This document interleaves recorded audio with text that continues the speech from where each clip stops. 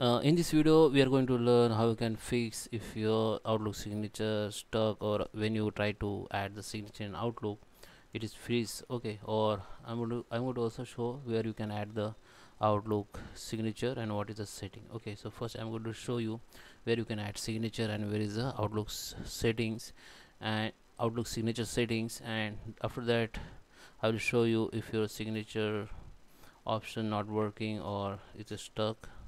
So I'll show you what is the solution. Okay, so first if you want to add signature, you go to the file, go to the option, and here go to the mail. Under the mail you can see the option called signature modify. Go to the signature. You can add here multiple signature.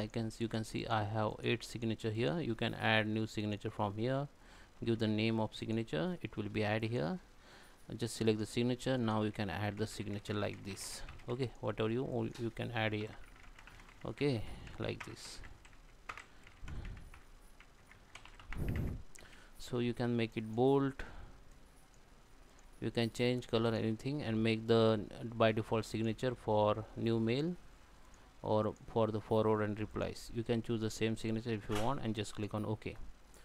So so this is the first solution,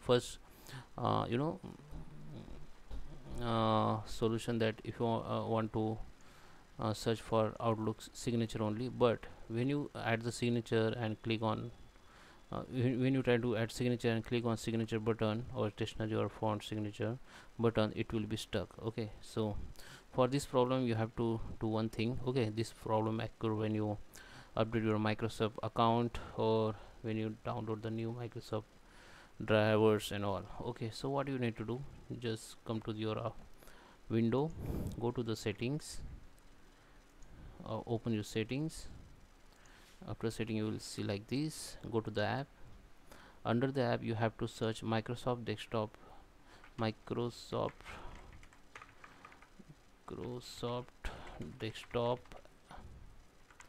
app. So I don't have this application because I don't got this problem and I did not update anything in Microsoft. So just search like this, you can see like this. Okay, so this is a Microsoft Office desktop app, you can see like this. Okay, just hit it.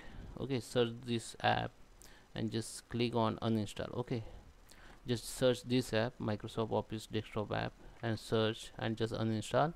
After uninstall you can reset your computer, then open your Outlook, and your signature option will be work.